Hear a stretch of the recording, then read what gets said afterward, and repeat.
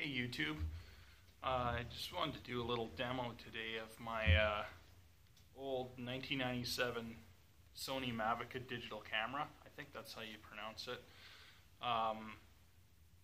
This thing actually is really cool. It was given to me a few years ago, but I only just got it working a few days ago because my mother and father-in-law had a video camera that uses the same battery, and I was able to take the battery from there and put it in here and get this thing to fire up because I didn't have a charger for it before.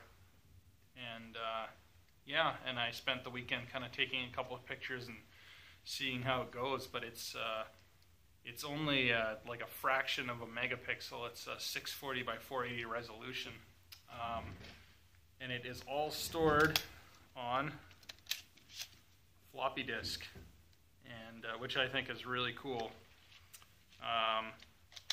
Yeah, it's a pretty nice unit.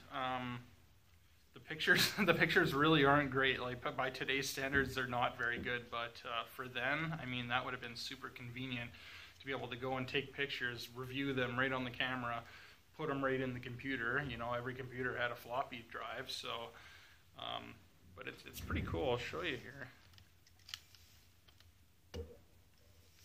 The zoom's actually pretty impressive. I don't know if you can see that or not, but that 10-time optical zoom is beautiful, actually. Yeah, but the only thing is when you take a picture, floppy disks are really slow, right? So I'll hold it down to focus, and there it says recording. It's writing to the floppy disk. So still waiting for it. Okay, there we go. Then you go into review mode.